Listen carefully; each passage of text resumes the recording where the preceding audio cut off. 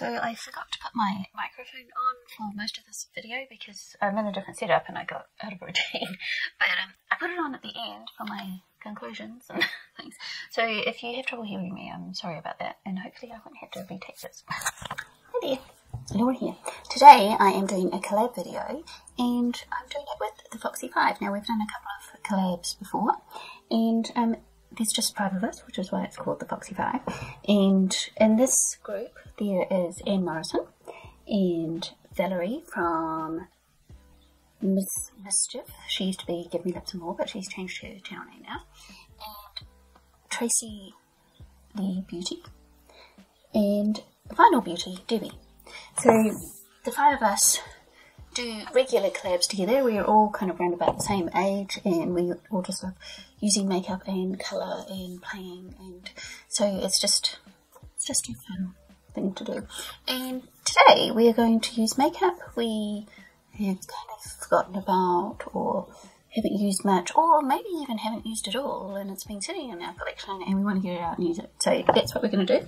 And I am going to use the Endless Possibilities palette from Focallure, and I made a Focallure order a while ago, and I've used the other palettes that I bought, but I hadn't actually used this one. And I've had some trouble with the shimmer, so it'll be interesting to see if this one works better. This is what it looks like, and because of this little square down here, it reminds me of something. I'm sure you can guess what, but it's a lot warmer and orangey and yellowy than that one. So I'm going to do a look with it, and then I'm going to go through my collection and find foundation and blush and things that I haven't used in a while. So what shall I do? I'm going to go in with this first colour called Hottie. Now I have swatched some of these because when I was looking for colours for different palettes that I was duping, I have swatched a few of them, but I haven't actually stuck this on my face yet, so this is the first time on my eyes. And that's way more pigmented than what I have been working with lately, so we're not much better. I've been working on a palette lately that I've had to build up a lot, and so it's quite nice to actually dip your brush into something that actually has some pigment. You'll see that video in a different day though, so I won't say any more about that. That was a lot brighter than I thought it was going to be. I'm going to go into Sandy Beach here, which is a very bright cream.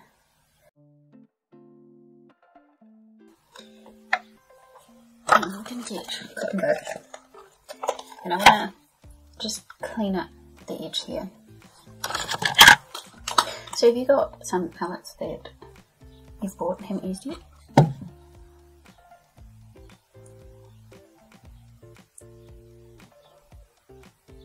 and why do you buy palettes that you don't use? Why do I buy palettes that I don't use? So I only just started buying stuff overseas, but getting them shipped to me this year. And because I live in New Zealand, I live far away, and shipping costs quite a bit, and to get free shipping you have to spend so much money. So I often go for the free shipping, so I'm one of those people who would rather get another product than pay for shipping and have nothing in return for it. So I'll look around and see what else do I think I might be interested in, and so I end up getting a lot of palettes all at once because of that, and that's why I don't get around to using them all for a while, because I get a whole lot all at once. so that's why I do it, and because I have so many palettes anyway, and I don't mind having lots of palettes.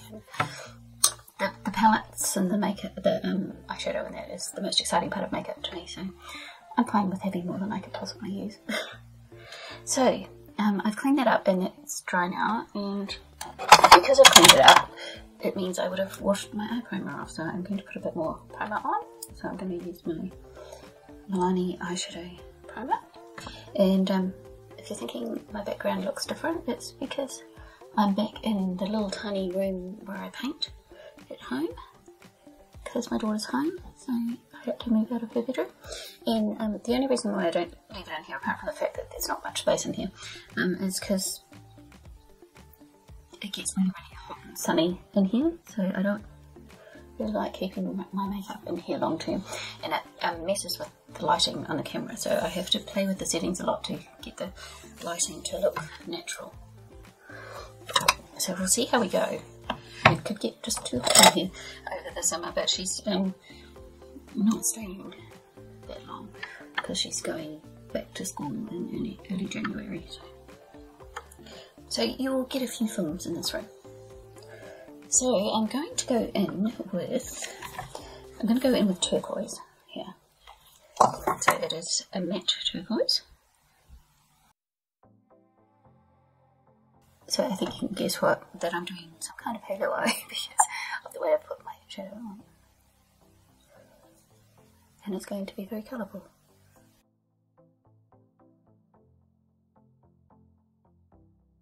Then I'm going to go in with this pink here, which is called Barbie.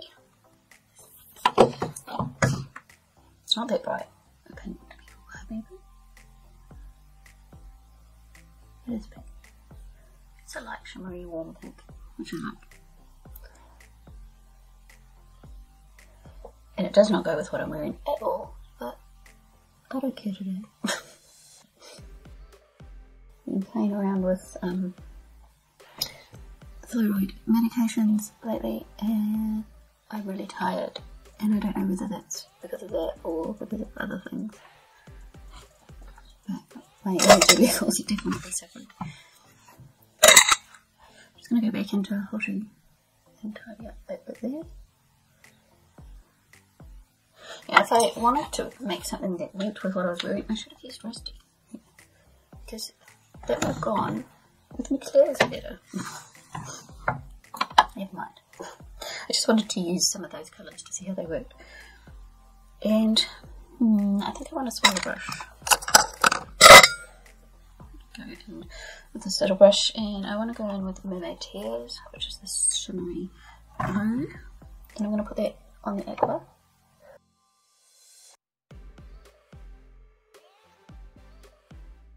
I think I'm going to go in with Date Night, which is this beautiful dark blue, and see how that works. I'll do that on the outer corner. Oh, that's a nice colour.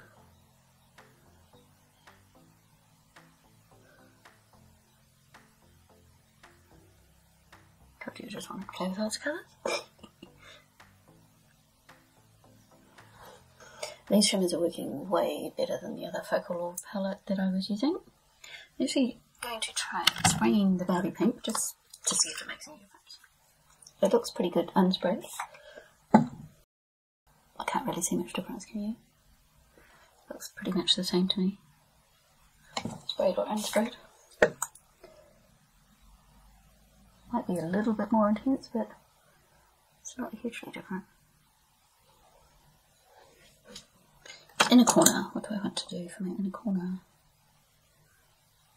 So many possibilities in this Endless Possibilities palette. I'm going to go in with Pixie Dust, which is this colour here.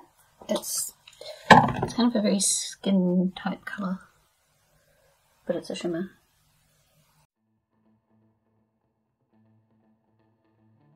It's going to be very colourful today. I'm going to do a bit of cleaning up under my eyes. So I just put a little bit of the Colourpop in Punch under my eyes, just so that the next colour I put on there just has something to stick to, and I'm going to go in with this colour here.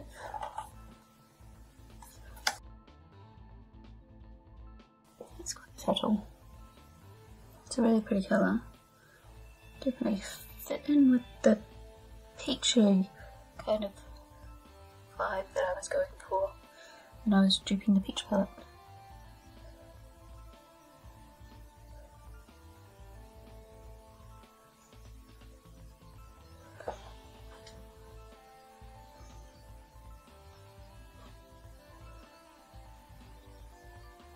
I feel like I want something a bit darker in the other corner. I'm going to go, which one am I going to go? Yeah, I'm going to go in with Ruby, which is this dark one here. I swear I'm not going to put all the colours on my eyes, even though it feels like I am.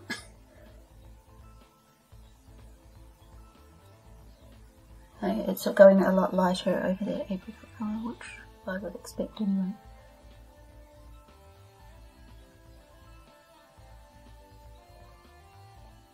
In fact, it looks very similar to this colour, but a shimmer, those two mixed together. I'm always fascinated by how colours mix together and what they do. I'm going to go in a bit with that dark blue I put on the outer corner, date night here, because I lost some of it when I was cleaning up my eyes.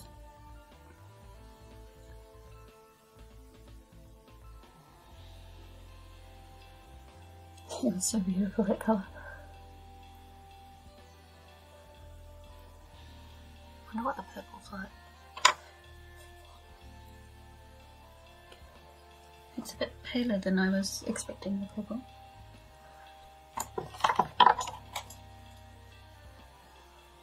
I can't see where I can put the purple without it looking weird, so I'm going to use it.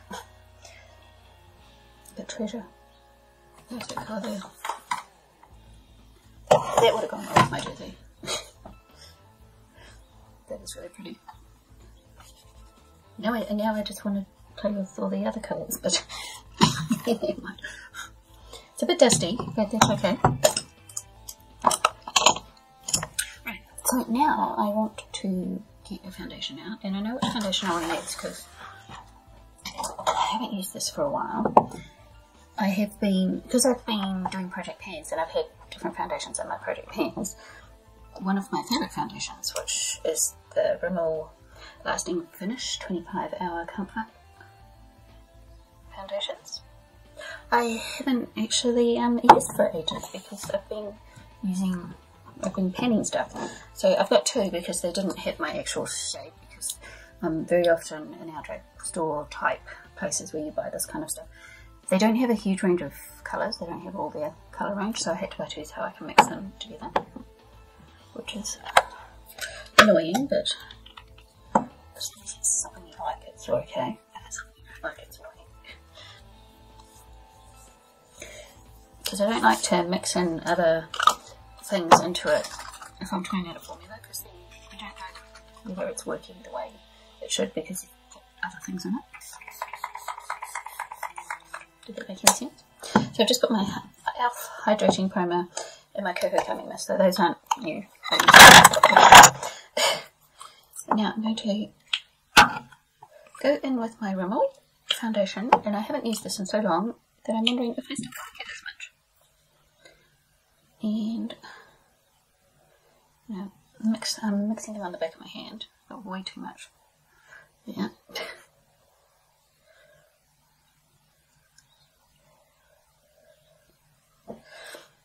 And I need a brush.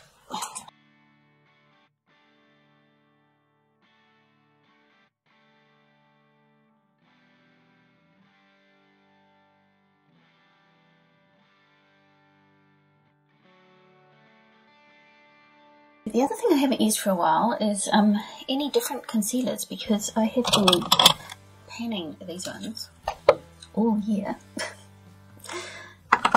So I'm going to go in and get my Instant Age Rewind from Maybelline and try that, because I haven't used it for so long. As I said, I've been doing the other one all year to get some colour out.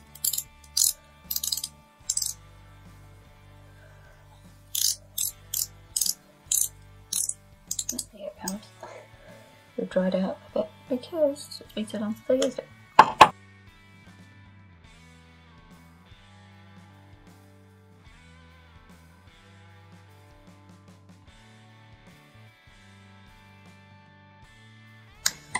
Now, because I've been panning different powders, I haven't been using some of my other ones, so what shall I go in with? I haven't used the Master Fix Baking Brightening Loose Powder for a long time, and this is also a Maybelline product, and it's kind of a slightly kind of yellowy cast to it, and I need a powder brush. Here we go. Make sure my concealer's not creasing.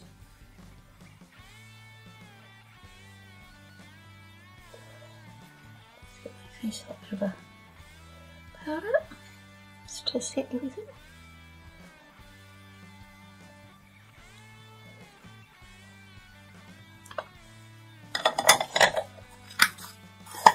I'm going to use my Wet n Wild Cornucopia.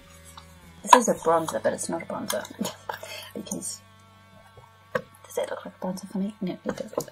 So I'm going to use this like a finishing kind of powder in the centre of my face here.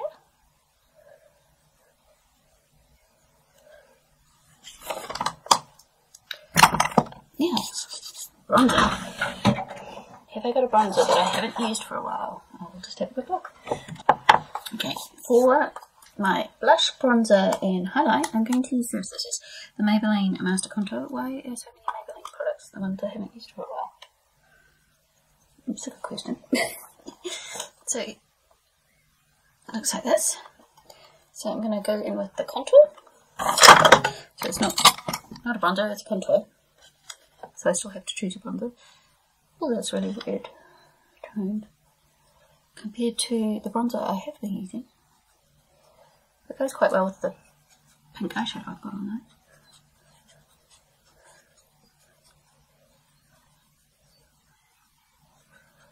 Yeah, I brought this because I'd actually brought this palette for my daughter. I think I've mentioned this before. And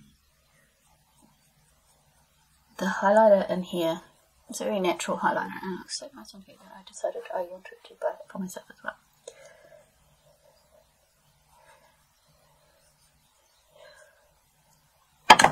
So,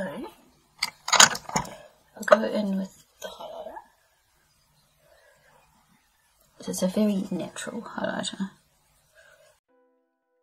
But even when I do it with my finger, it's a very natural highlighter. I don't even know if you'll be able to see that at all on camera. It's a very natural looking highlighter. And I want the blush, so I'll use the blush in the middle. Just good that it's pink. Blush is a nice colour. Just gives you that bit of a rosy look. I'm getting bits of blue all over me. So that blue's a really nice colour, but it seems to be quite flaky. Maybe it needs a glitter glue. And I think I will spray my face. And while that's still damp, I'm going to go back in with the highlighter because the highlighter is such a natural looking highlighter. Yeah, I think I need to put a bit more on with a smaller, more precise brush.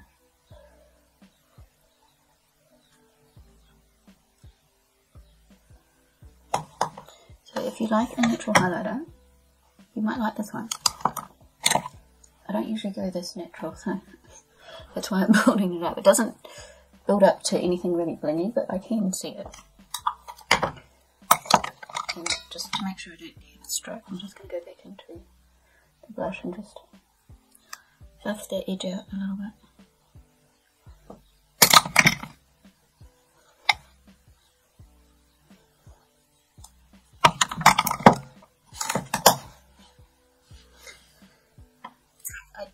I'm going to put some eyeliner on. I don't have like black eyeliner and things that I don't use often, and I don't have any new brow products. I've already done my brows because I only have 3 brow products that I use all the time. So I don't have any extras of those that I don't use.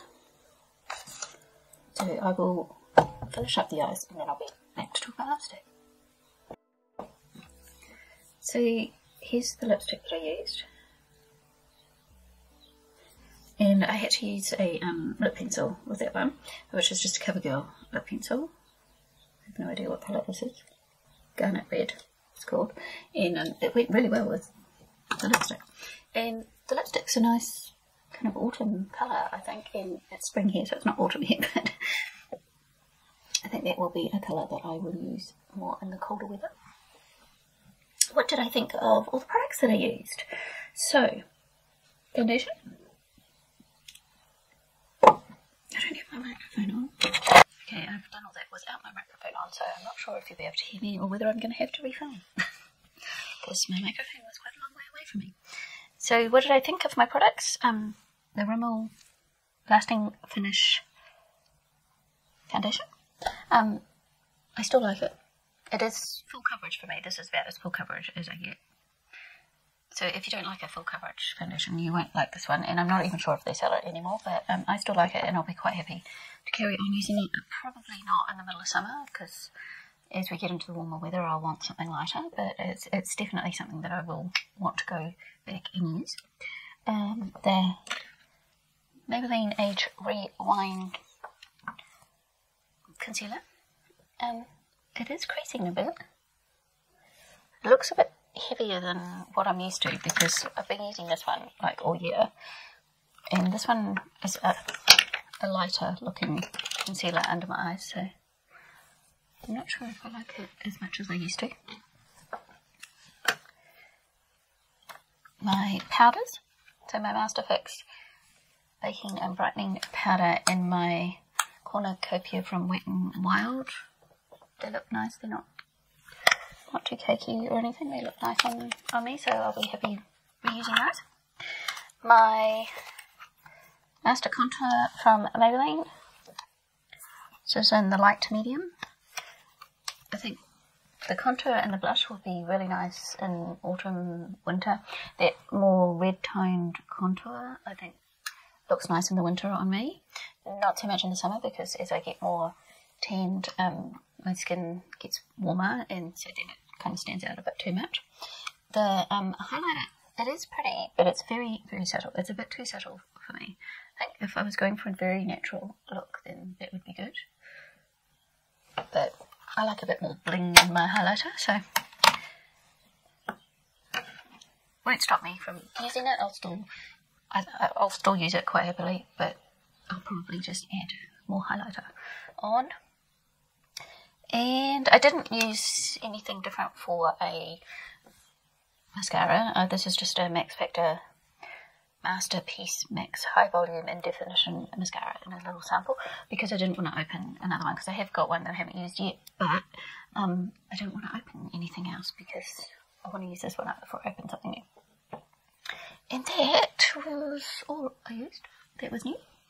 So it was good to go in and revisit some of my products that are actually favourites that I haven't used for ages, because I've been panning, and use a palette that I hadn't used.